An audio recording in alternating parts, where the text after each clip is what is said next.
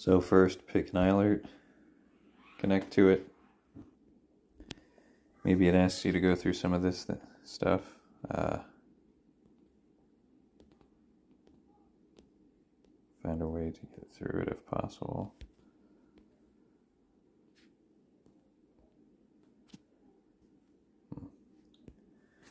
Now that you get to this screen, go ahead and hit Diagnostics. And you want to hit Download Alarm FFTs. Just wait for it to do its thing. This can take 2 or 3 minutes. So now it will have showed you how many alarm FFTs there are, and you can scroll this top piece and you click on which one you want, and then you can press the C time waveform, and then you press the button up at the top right.